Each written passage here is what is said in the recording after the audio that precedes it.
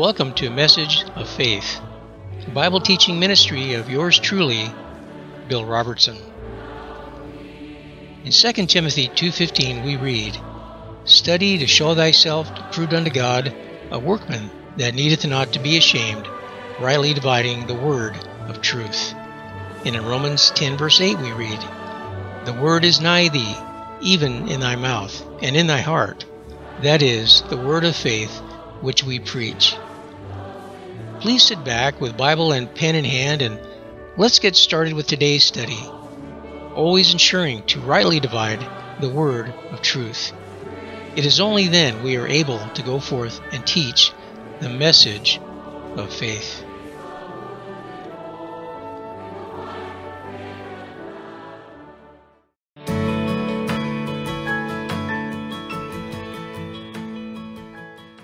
Well, I'd like to welcome everyone to Message of Faith. And today's topic is going to be part one of God is in Control. And by the way, I wanted to make sure everyone knows that I love my wife. I love her very much. I'd like to go over Job chapter 12 verses 9 through 10. It says this, "Who among all these does not know that the hand of the Lord has done this? In whose hand is the life of every living thing and the breath of all mankind?"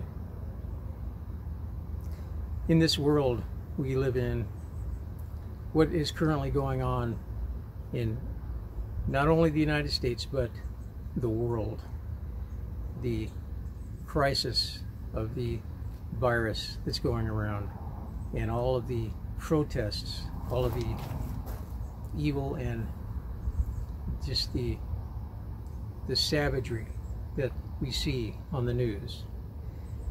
We just need to know and understand that God is in control. He is not surprised by any of this. In His hand is the life of every living thing and the breath of all mankind. Even the very breath that we breathe is in His hand. Psalm 24 verse 1. "The earth is the Lord's, and all its fullness, the world and those who dwell therein." God is in control of this earth. Satan is not in control of this world. God is in control. He only allows Satan to do this and that. But in the long run, the Lord's judgment will be made known and it will be true, and we will be justified in the end, those of us that believe in the Lord Jesus Christ and follow His teachings. Jeremiah 32 verse 27. "Behold, I am the Lord, the God of all flesh. Is there anything too hard for me?" I love that question the Lord poses there. Is there anything too hard for me? He is the Father God, the God who created the world. He spoke it into existence. He created it from nothing. Nothing is too hard for our God. Isaiah 41 verse 10. "Fear not, for I am with you. Be not dismayed, for I am your God. I will strengthen you. Yes, I will help you. I will uphold you with my righteous right hand." The Lord is upholding us with His strength, His right hand. He will not let us fall from His fingers. We know that all things are going to come together in the end, for all things work together for good to those who love God and who are called according to His purpose. In Psalm 5:11 verse 12 we read, "But let all those rejoice who put their trust in you. Let them ever shout for joy, because you cover and protect them. Let those also who love your name be joyful in you. For you, O Lord, will bless the righteous. With favor you will surround him or encompass him as with a shield." I love how the King James puts, "compass him as a shield." You know, a compass, the modern day compass, they have 360 points that completely surround an area. I mean, it's almost like a dial on a clock, completely surrounding, completely engulfing, encompassing you. Now, a compass has 360 points, but when God encompasses us, there is an infinite amount of points that totally surrounds us, like a complete circle. He encompasses us as a shield. In Philippians 4, verses 6 through 7, be careful or be anxious is what that means. Do not be anxious for anything. Be careful or be worried for nothing is what it's telling us. Be careful for nothing, but in everything by prayer and supplication with thanksgiving. Let your requests be made known to God, and the peace of God, which surpasses all understanding, shall keep your hearts and minds through Christ Jesus. He will keep your hearts and mind. He will safeguard your hearts and mind through Christ Jesus. In Psalm 28, verse 6, blessed be the Lord, because he hath heard the voice of my supplications. We can know that he hears our supplications, our dire, heartfelt, needful prayers, done so in repentance, with brokenness in spirit. That is the only way. We can't be prideful in telling God what to do. No, we need to bow with a repentful and with a brokenness in our heart, coming to God only in that fashion. That is no other way that he will hear our prayers. In Psalm 94, verse 19, this is something that we can all identify with. When my anxious thoughts multiply within me, your consolations delight my soul. The consolations of God are his word, his promises. Pick up the Bible. Just start reading the book of Psalms, for an example.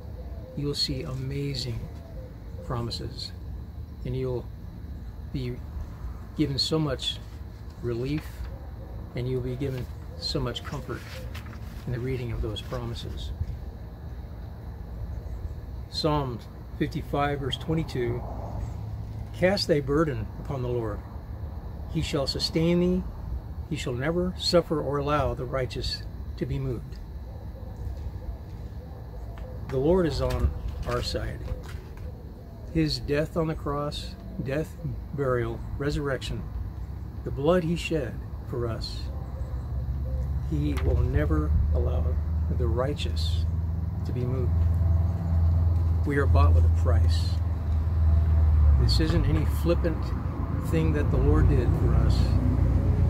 There is no easy answers, no easy believism, nothing that is like a simplistic lifestyle where we can just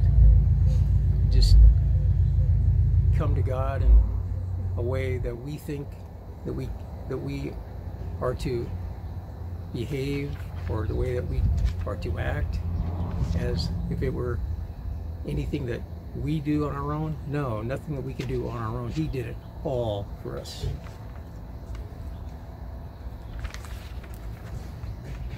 In Psalm 37, 39 through 40, it talks about the salvation of the righteous. Now, this salvation is not as in being saved, like in John 3:16, God so loved the world that he gave his only begotten Son, that whosoever believeth in him shall not perish but have everlasting life. And then it goes on, it says, he that believeth is not condemned, but he that believeth not is condemned already, because he has not believed in the name of the only begotten Son of God. And then the verse 18 of that chapter says that for God did not come into the world to condemn the world, but so that the world might be saved. Now, that word saved is not the same in this passage, Psalm 37, verse 39. This is the salvation as of like being protected, or being, as I spoke earlier, about being compassed about with favor as a shield. Psalm 37, 39 to 40. But the salvation or the protection of the righteous is of the Lord. He is their strength in the time of trouble, and the Lord shall help them and deliver them. He shall deliver them from the wicked and save them, because they trust in him. I'd like to close this topic of God is in control. This is out of Exodus chapter 14. In verse 13, up to this point, this is when the children of Israel are with Moses, and they just left Egypt. They had been in slavery and bondage, and now they're being cornered at the Red Sea. And all of Pharaoh's troops on chariots are coming after them, and they're being cornered, and all of the Israelites, they're complaining and scared and fearful, and they wish that they could have just stayed in Egypt to not have to go through this. Now listen to what verse 13 says. And Moses said unto the people, Fear ye not, stand still and see the salvation of the Lord, which he will show to you today. For the Egyptians whom ye have seen today, ye shall see them again no more forever. In this time period that we are living in right now, I am certain that many of you feel like you are cornered, just like the children of Israel were at that time, being cornered right on the edge of the Red Sea. The Egyptian army coming after them, feeling like you have nowhere to go and no hope. Listen again to the admonition of the Lord, what Moses said. Fear ye not, stand still and see the salvation of the Lord. See the protection of the Lord, see the provision of the Lord. Again, in Jeremiah it says, the Lord said, Is there anything too hard for me? And that simple answer, the obvious answer, is no, it is not. Well, I want to thank everyone for joining in today in this short devotion time with the first part of God is in control. And remember, study to show thyself approved unto God, a workman that needeth not to be ashamed, rightly dividing the word of truth. We'll see you next time.